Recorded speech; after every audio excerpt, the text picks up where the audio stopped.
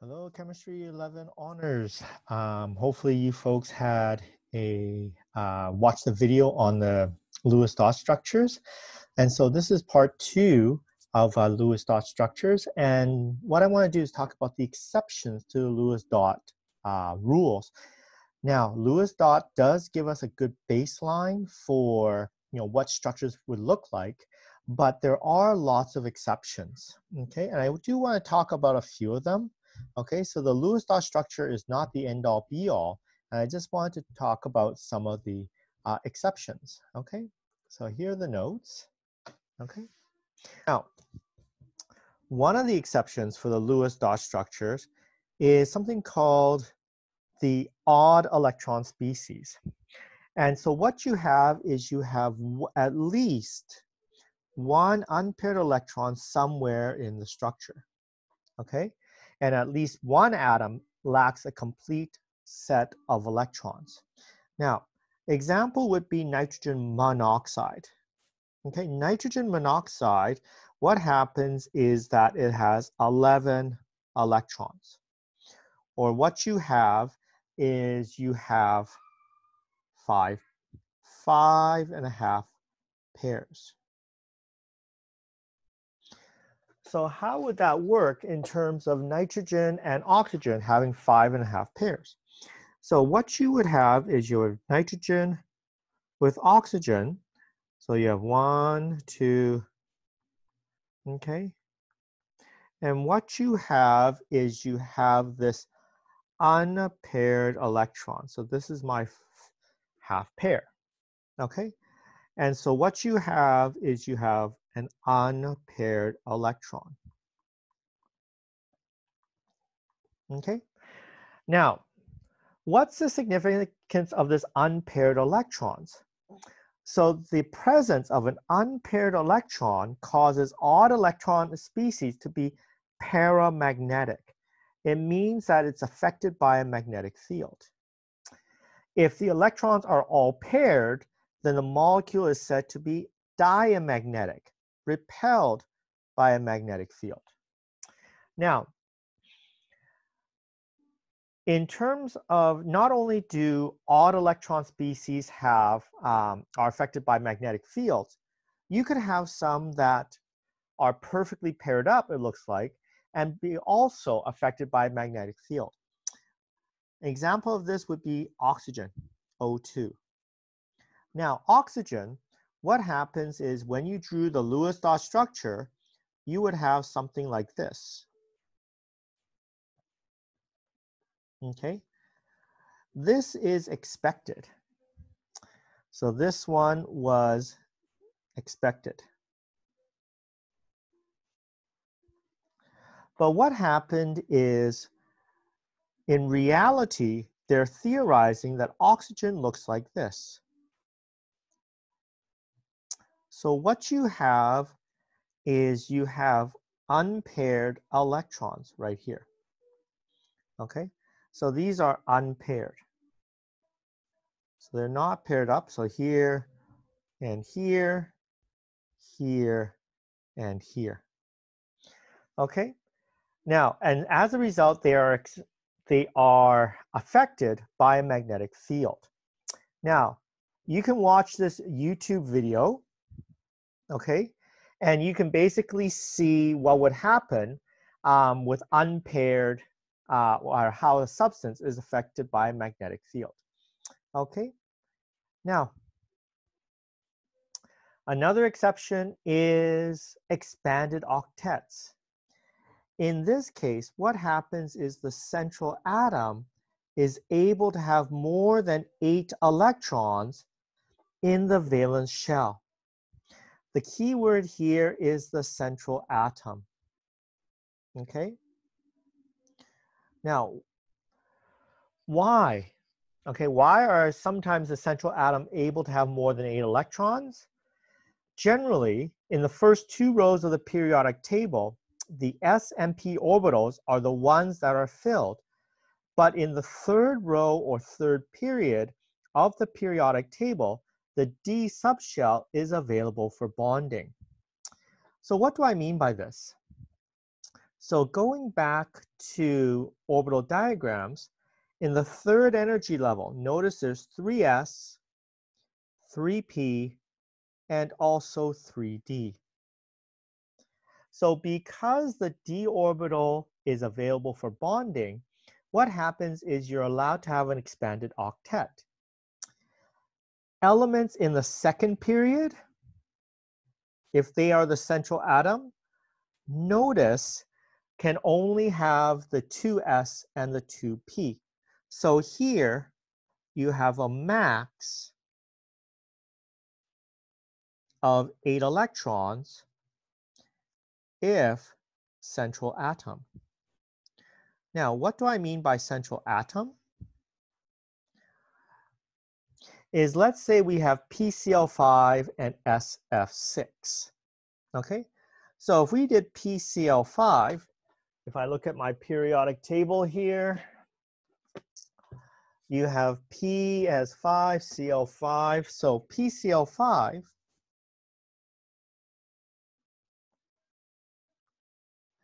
what you have is you have 40 electrons.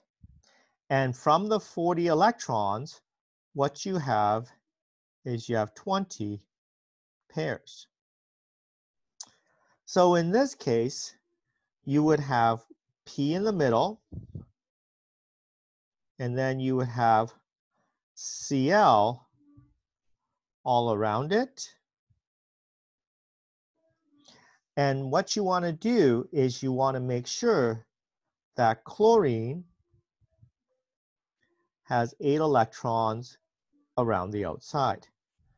Now, you might say, Mr. Chan, chlorine is also in the third period. So why should it have only 8 electrons? Because it is not the central atom. So in this case, for chlorine, here is not central. Therefore, it needs to follow the octet rule. Okay. And in this case, if you look at phosphorus, phosphorus is able to have more than 8 electrons because of the fact that it's the central atom and it's found in the third row, and as a result, it has the 3p, 3d orbitals available for bonding. Okay? Now, incomplete octets, the central atom only. In these molecules, again, the central atom can have an incomplete octet and are considered correct. Now, so let's take a look at boron trifluoride. If we look at boron trifluoride, boron has 3, trifluoride is 21. There's 24 electrons. So what you have is you have 12 pairs. Okay? So when you draw it, you have fluorine, boron, fluorine, and fluorine. Okay? So what you have is 1, 2, 3, 4, 5, 6, 7, 8. Now, notice boron here is not full.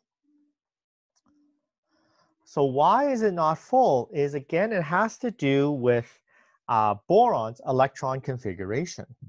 So if we look at boron, it looks like this: 1, 2, 3, 4, 5. So in this case, what happens is it has, oopsie, haha. It has less than 4 valence electrons. Therefore, cannot have a full octet.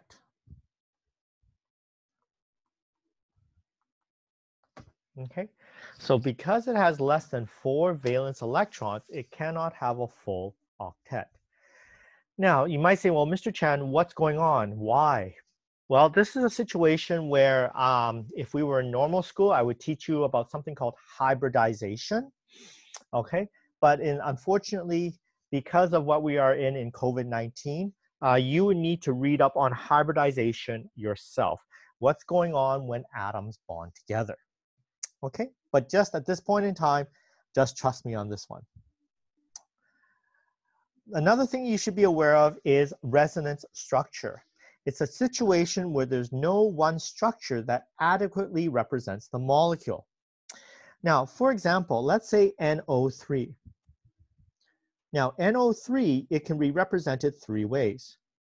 It could be O, O, O, or N double bond O, O, O, or N, O, O, O. And the reason why you can represent it 3 ways is because the electron in the double bond is moving. Okay. So what happens is in some books, they write it like this. N, O, O, O, and they draw a resonance something like this. A dotted line which represents the double bond moving between the atoms. Okay? Now, some of you might say, well, Mr. Chan,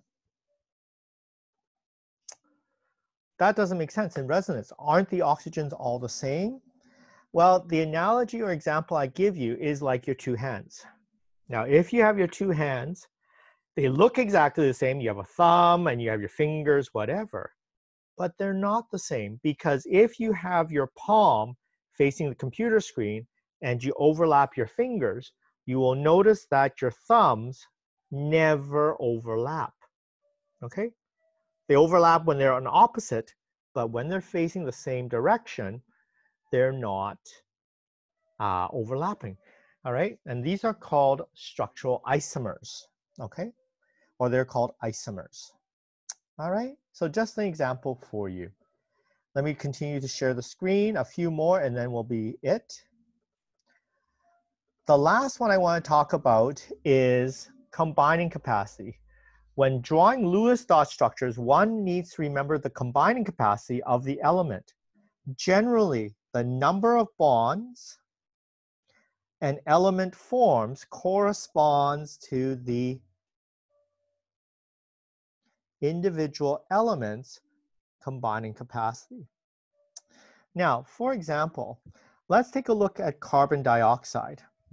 Carbon dioxide, a lot of times we draw it like this. O, C double bond O, like this. Okay, don't worry about the lone pairs. Now, you notice there's 2, 4, 6, 8 pairs. The question is, why can't we write it like this?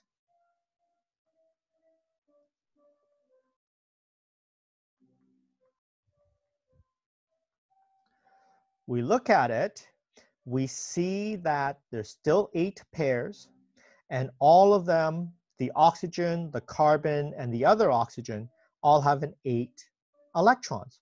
So why is the carbon dioxide drawn on the left the more accepted structure? 2 reasons. Number 1 is there is symmetry. Okay, it's nicely balanced. You want to have symmetry. Number 2, notice the number of bonds on oxygen is equal to the charge on oxygen. Oxygen has a charge of -2. So what it would prefer is to have a maximum number of bonds of 2. Here in this case, there is no symmetry. And also this oxygen here on the right has 3 bonds. Now, in Chem 11, this is where I stop, okay? But what, for AP Chems, you need to know something about this thing called formal charge. This is found on page 363 in your textbook, okay? And what this is this is related, this formal charge and the idea of formal charge is sort of related to this idea of why CO2 is drawn with 2 double bonds and not a single and triple bond. Okay, so the formal charge I'm going to ask you to read through, and I'm going to leave that up to you. All right, I know it's been a pretty heavy lesson with regards to Lewis dot structures, okay, but we're trying to finish things off as quickly as possible before the end of the school year. All right, ladies and gentlemen, thank you very much and have a good day.